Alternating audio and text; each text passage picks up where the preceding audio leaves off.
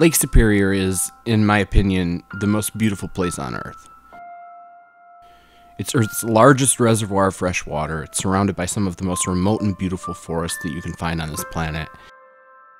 While a lot of Michigan, Wisconsin, and Minnesota are covered in forests, these forests are built on top of some of the most beautiful and interesting rock ranges I've ever seen.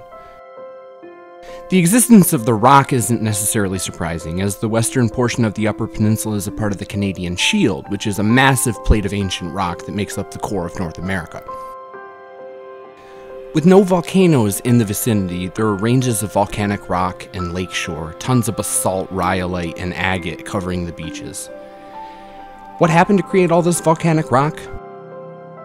A series of tectonic events that almost ripped the continent into two pieces about 1.1 billion years ago.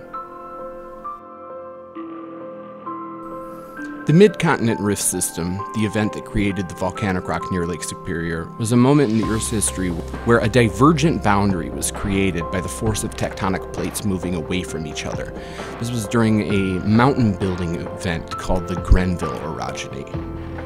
This just essentially means that some continental plates were moving around, and the forces of two plates moving away from each other created a tear in the middle of North America. This tear likely started in an already weak spot, but it eventually was made into a massive 1,200-mile-long gouge that spilled lava onto the Earth's surface. It spans from Kansas to Lake Superior. It's hundreds of miles wide, and in some places the basalt is thousands of feet thick.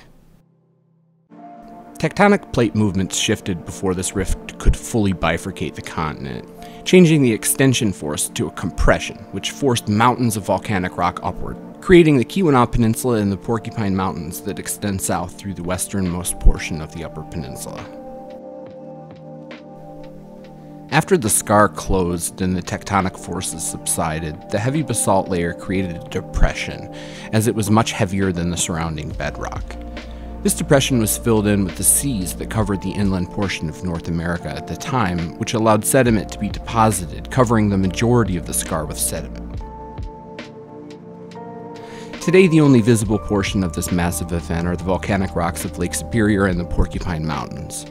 Although scientists have detected this rift through gravitational anomalies caused by the heavy basalt and shown it to exist as far south as Oklahoma and as far north as the north shore of Lake Superior. Native Americans have used the natural resources found in this unique geological area for thousands of years. They found native copper so pure it could be mined and molded into tools, with nothing but their hands and a hot fire.